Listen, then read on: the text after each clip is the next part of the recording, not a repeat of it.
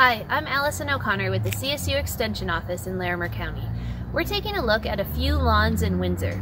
Behind me, what you can see is a lawn that's partially buffalo grass, that's the lawn closest to you, and the greener stuff further back is actually tall fescue and Kentucky bluegrass.